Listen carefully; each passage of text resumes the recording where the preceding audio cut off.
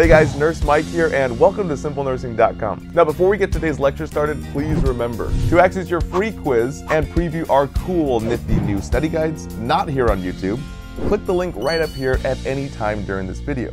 All right, guys, let's begin. All right, guys, let's wrap up hyper versus hypothyroidism. Guys, the easiest way is to let the name help you. So think thigh in thyroid is like a thigh master. You guys use a lot of energy since the thyroids create high energy and high metabolism for the body. So guys, in hyperthyroidism, think high energy and high metabolism. Now this is also called Graves' disease, so we call it Gaines' disease, high and hyper energy. Now on the other side, for hypothyroidism, guys, we think low and slow energy. So start moving your thighs during the exam.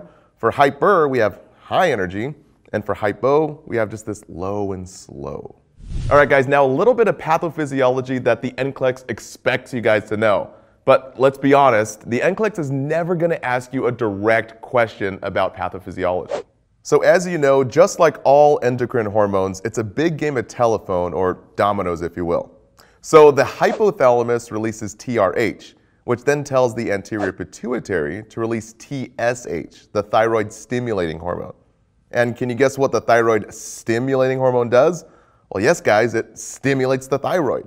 Oh, how stimulating. So once stimulated, the thyroid pops out three most important key players, guys. Our T3 and T4, which are basically our active thyroid hormones.